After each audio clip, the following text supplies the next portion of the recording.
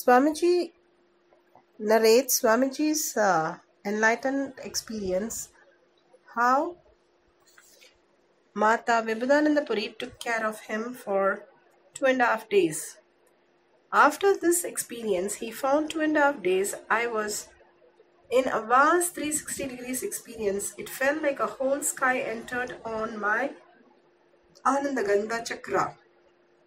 If I have to draw a cartoon of it, it will look like a huge balloon which is tied to my Anandagandha, and the balloon is the whole cosmos.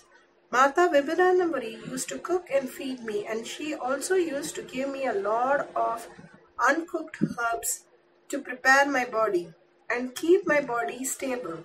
The first instruction that she gave me after those 2.5 days was, remember Brahma Vaha. Remember Brahmai Vaha. Please understand, she said, remember the body is the vehicle of Brahma, the cosmos. She did not tell me, Aham Brahmasmi, I am Brahman. She said Brahma Vaha. It means this body is the vehicle for Brahma. You are carrying the most important person in the world. Not VIP, very important person, most important person. Brahmai Vaha. Luxury of Kundalini. Luxury of Kundalini, Veda Shastra Guru Tattva. As per the Veda Shastra, the teachings of Guru, myself, is pure bliss. When you come to this experience, that is what I call luxury of Kundalini. How you carry your shoulder and the neck every day when you walk out of your room to live your life, what you carry in your eyes to share with the world.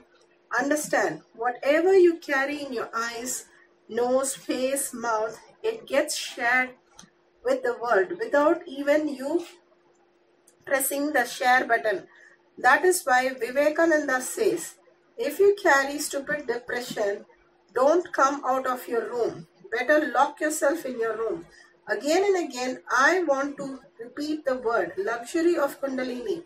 It is the gift I am giving it to the world. Understand, anybody who claims you are my disciple, follower, devotee, you should have received this gift.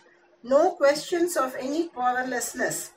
The way you carry you, the way you walk, the talk, the sit, see, people should know you are carrying most important person inside you.